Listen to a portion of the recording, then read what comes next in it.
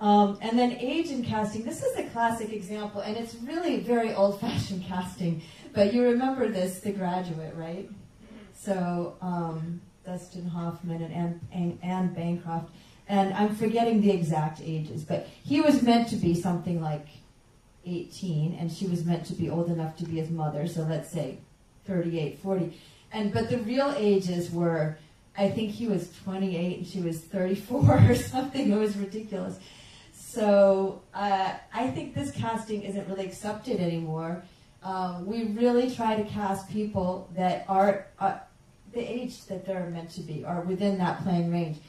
And I always tell actors, don't tell us your age, tell us your age range, which is usually within 10 years of your own age, usually.